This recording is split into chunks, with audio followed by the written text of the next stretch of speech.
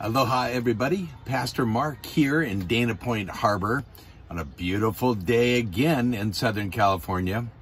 Hey, I was just thinking over the whole concept of servanthood and what it means to be a servant. My mind always goes back to that 6th chapter in the book of Daniel. You know, the account of Daniel being thrown into the lion's den. And in the 20th verse, the deed had been done, and Nebuchadnezzar, the king, who had a real heart for Daniel, even though there was some deception that had taken place by his other servants, he runs to the lion's den that next morning after Daniel had spent the night there. And he says these words as he speaks into the den of lions. He says, "Daniel, has your God, whom you constantly serve, been able to save you?" And I often wonder, before you read verse 21, if there was a dramatic pause.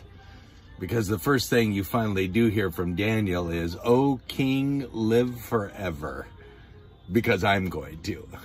He was victorious in the lion's den. And then he says, the Lord himself sent an angel to shut the mouth of this lion, because I have done nothing wrong in God's sight, and I have done nothing wrong to you. It's my paraphrase there. Life of a servant is just to obey God, to serve our master, to love and to help others, to certainly be obedient.